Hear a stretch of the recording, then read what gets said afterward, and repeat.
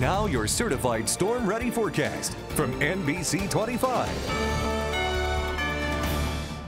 Good Monday morning, everyone, and happy Veterans Day to all the veterans and families of veterans out there. Thank you for your service. Here we are this morning, starting out quiet with just a few rain showers moving in, but some of us are already seeing snow showers, and most of us will see the rain change to snow as we go throughout the late morning and into the early afternoon. The Arctic fronts arrived. We talked about it last week, so if you're planning on heading out to any of the parades, still enjoy them, but just bundle up and make sure you've got the umbrella, because the rain will mix at times with snow before that Arctic air really starts to move in and change things up for us significantly, not only with the precipitation, but with your temperatures as we bottom out at 18 degrees Wednesday morning. Tomorrow morning, 22 degrees your overnight low. So get ready for it. Here it comes. Rain out ahead of the Arctic boundary, but we are seeing snow now reported in Houghton Lake and also West Branch over to Cadillac, Gaylord, Grayling, all seeing snow right now. And that snow is going to continue to move south with the rain as that colder air continues to filter in. But I think most of this from the Tri-Cities south is going to be rain. It's north of the Tri-Cities along M55 that we could pick up some minor accumulations, anywhere from 1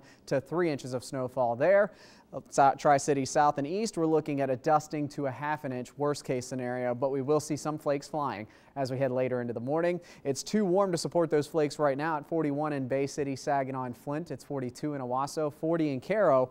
But notice Clare at 34, Houghton Lake, just checked your observation, 33 right now in Houghton Lake. So that's the start of the cold air, but it gets much colder when you head further north. We're talking about already seeing temperatures into the teens in sections of northern Wisconsin and the western upper peninsula, and that's why everything up north is currently snow. But south of the boundary, it will be all rain, and most of this precipitation shield, again, will fall in the form of rain, with the exception of our northern counties that are already seeing some of that snow. And this Arctic boundary trails all the way west. Snow now from the upper peninsula and northern sections of the lower peninsula through Minneapolis and back to South Dakota, but North Dakota already seeing temperatures in the single digits. You see that pink and purple and magenta?